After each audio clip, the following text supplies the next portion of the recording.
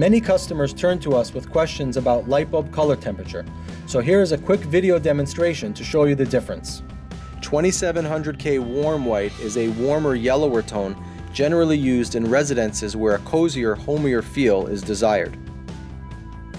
4100K cool white is a starker white tone used mainly in commercial or outdoor settings where a more crisper industrial feel is required. 5100K daylight has a sterile, icy blue feel to it, commonly used for task lighting, art deco spaces, or museums and high-end retail stores where precise color rendering is needed.